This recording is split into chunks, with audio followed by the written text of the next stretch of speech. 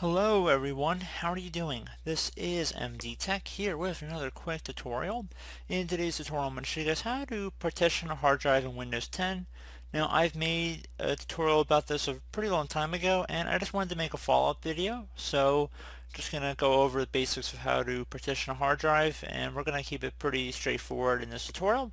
And we're going to go ahead and jump right into it and start by opening up the start menu. Just left click on the start button one time and type in disk management.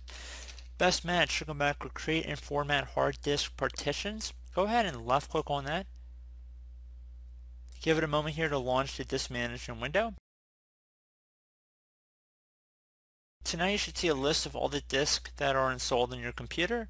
So you really shouldn't be messing with the system reserved partition, and you more than likely won't be able to actually touch it. If you see any drives with drive letters such as this with the C colon, or you might have different letters here, you should be able to partition these drives. And you can also see how big the drive is as well. So 29.46 gigabytes, which is fairly small by today's contemporary standards of hard drive sizes.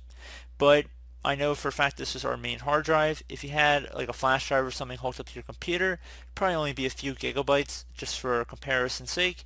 So once you know what drive you want to go partition, you want to right click on that and then select where it says shrink volume.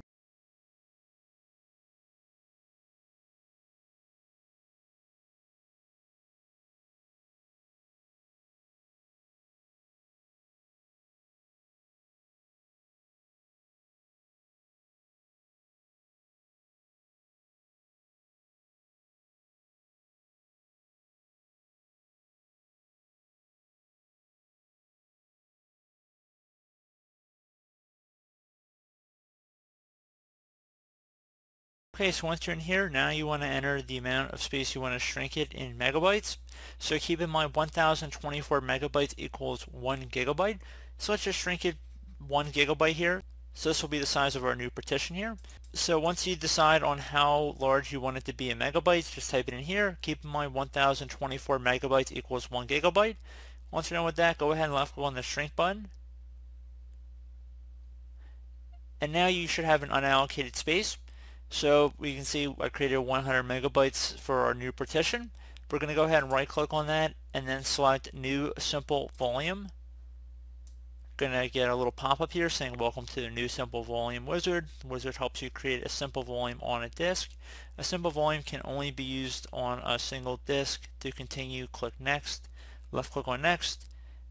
Select next again. The size, probably don't need to adjust it. It should just be the full size of the maximum disk that you've already allocated for it. Go ahead and select next again. At this point, you can assign a drive letter, so anything that's not being currently used. So anything from A to Z, as long as it isn't being used here. I'll just set it at E. And then once you're done with that, go ahead and select next. You can name this drive whatever you want. So volume label, you can call it whatever. You can say extra storage. I mean, it could be anything really. File system, keep that at default at NTFS, and allocation unit size, just keep that at default as well.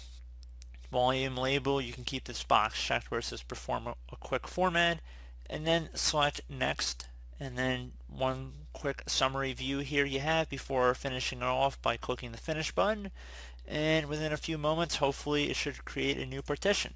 And you can see now our computer is recognizing it, and if I went into Windows Explorer here, underneath this PC, you can see it's recognizing our new drive. So pretty straightforward tutorial, guys, I like to think.